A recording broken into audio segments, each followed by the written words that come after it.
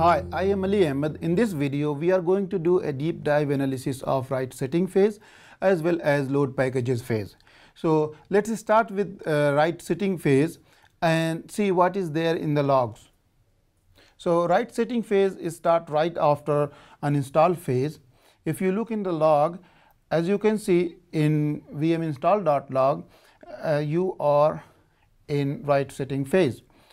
In this phase, the installer is going to write all the setting it has gathered from probing and as well as from the user input. So it will go ahead and create a JSON file, and based on that JSON file it will proceed for the installation in coming phases. And if you look into vim-vcs msi.log, you can see the same thing happening, but this log is kind of different one. It says return value 1. That means operation was successful. So that was about write setting phase. Let's see what is there in load packages phase. By looking at the log, you can find out that you are into load packages phase.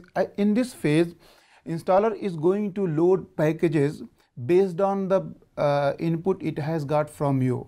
So let's say in this stage, in this demonstration or lab, we have selected embedded type of installation.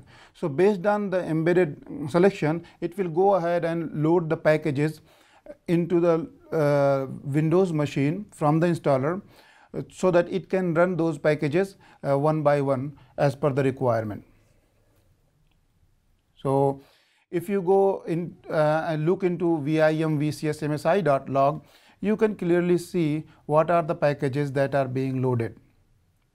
So it is, as you can see here, it will be all the required packages for embedded type of installation.